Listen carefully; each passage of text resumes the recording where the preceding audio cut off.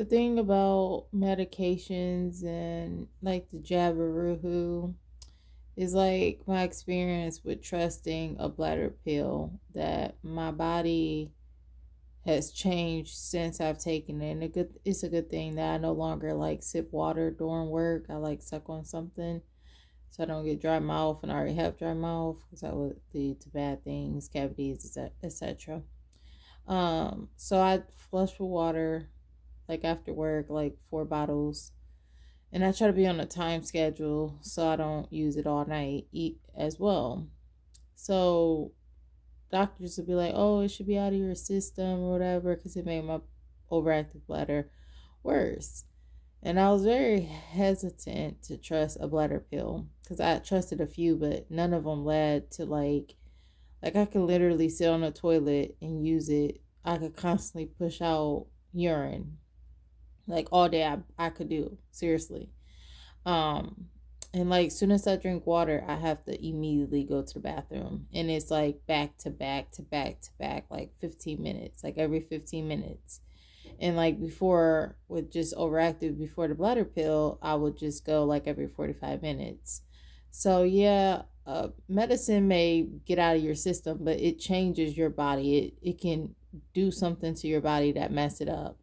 So it's just crazy how they try to be like, oh, it's out of your system now or something, da da da da da. You should be fine now. No, it messes your body up. Do stuff to your body and mess it up. So it's very frustrating. I'm glad I know how to deal with it outside of like my home, because if I was to drink a little bit of water, I would literally have like a sip of water. I would have to go to the bathroom, and like drinking water is like so frustrating because I'm constantly going back to back to the bathroom. But I have to flush my body out with water, and like I said, I do like 4 bottles of water, and then like a time schedule, so I'm not going to the bathroom all night long. So it's a very frustrating thing, and I could never imagine drinking water like during the day because I would not be able to work. I'll be going to the bathroom all day long. It's just very frustrating that I trusted a pill that made it worse and made things that I didn't deal with before. Like before, I didn't not take no sip of water and have to go to the bathroom right away, or like sit on the toilet and I can push out urine back to back to back. So that pill did something to me, and that's what they don't want to say, about pills like the Jabberoo. It's going to give people may not have a side effect now, but you don't know about later, because these side effects didn't happen off the bat.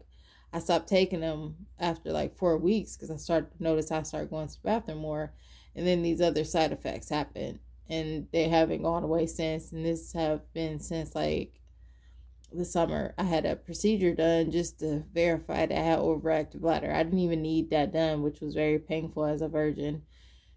And it was very painful. A lot of cords going in you, a lot of things getting taken out of you, a big microscope going in you.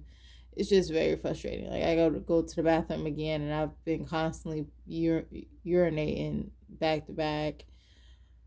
It's very overwhelming. I pray about it all the time for God to heal it.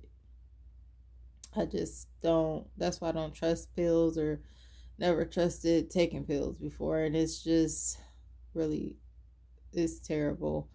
Like it's pointless to put on lotion, because I'm gonna use it constantly, and I have to flush out my body, or your liver can fail, your kidneys can fail if you're not flushing with water. So it's a good thing I do it when I get home, but even at home, it's so frustrating. It's like I'm tired of going to the bathroom. But it's worse things people dealing with. So I just try to just be thankful and grateful. God bless.